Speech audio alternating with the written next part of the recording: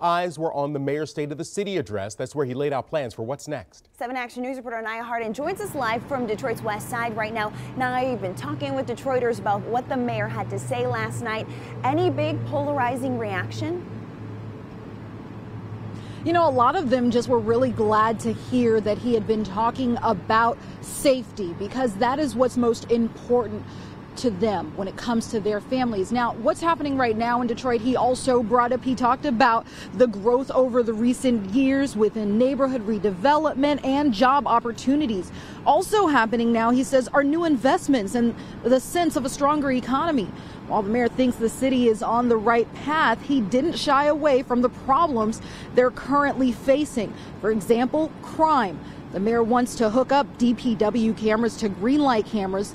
Public safety, as we know, like I said, has been a big concern for people living in Detroit. Even our special report, Detroit 911, exposed problems within DPD with response times and lack of manpower. The mayor's solution, he wants to hire more officers.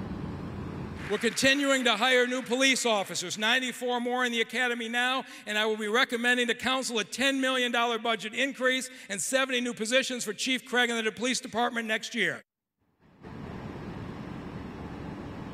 Now, the mayor says you can expect to see the DPW cameras hooked up with the green light cameras here behind me by the end of 2020. On Detroit's West Side, I'm Nia Hardin, 7 Action News. All right.